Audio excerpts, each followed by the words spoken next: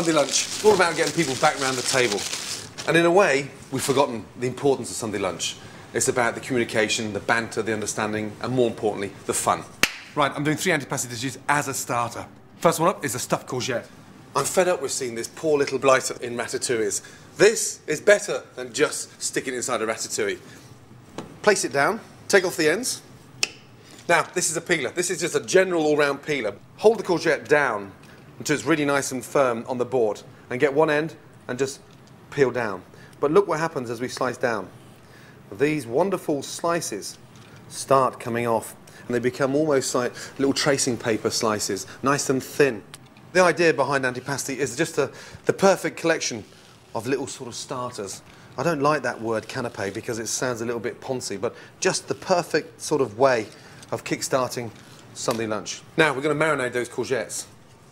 First of all, season the bottom of the tray with olive oil, nice and generous. And when you season a tray like this, before we put anything on, it stops you from having to turn things over. And if you keep on turning things over, they break. So season the tray first, place on top, and then season again. But just look how many strips we've got out of 2 courgettes. Olive oil over it. And that there, just to eat that on its own, is delicious. And the nice thing about keeping the vegetables raw is that you can really identify the true flavour. Ricotta. It's almost like a sort of rustic cream cheese. It's not as fine as a cream cheese. It's very robust. It's very sort of earthy and fresh, and it sort of crumbles. So we want to bring it together to cream it a little bit to make it nice and smooth. To help it along its way, I'm going to put some really nice, sort of rich, extra virgin olive oil in there.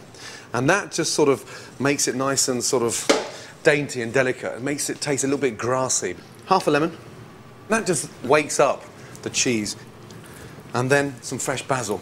So find the largest leaf and stick all the little leaves inside the large leaf, and then just roll it as if you're making the most amazing cigar. Put it together and then just slice through it. You never chop basil twice because that's what really bruises it. In to the ricotta. Now, paste that together. And already the ricotta started to become really nice and smooth, almost like butter. Now for the pine nuts. Just into the pan. It's almost like a coffee bean. We're dry roasting it. The most important thing as you're roasting them is roll them round, because if they sit too long in the pan without being moved, they burn. But look what's happening to the pine nuts. The oil's starting to come out, so they look wet. And, you know, it's the same with walnuts, hazelnuts. You know, dry roast them. The flavour is extraordinary. Onto a plate, and then just leave them to cool down. The flavour in there is lovely. Once the pine nuts have cooled down, in to the ricotta.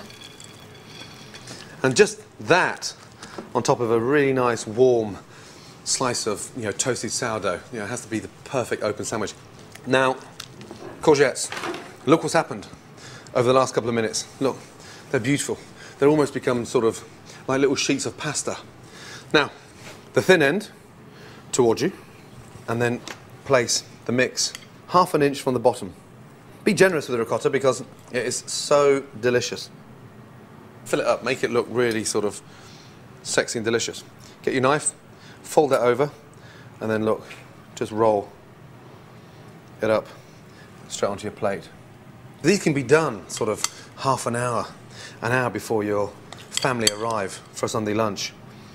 And you can even do them right at the very last minute by having your cheese made the night before, olive oil, just glaze the tops with a little bit of olive oil. And then, for me, the bit that brings it all together, we're just going to sort of douse a little bit of balsamic vinegar over. And look what happens. And it's almost like a little sort of dipping sauce. And then you have a very simple, very straightforward ricotta stuffed courgette rolls. Delicious.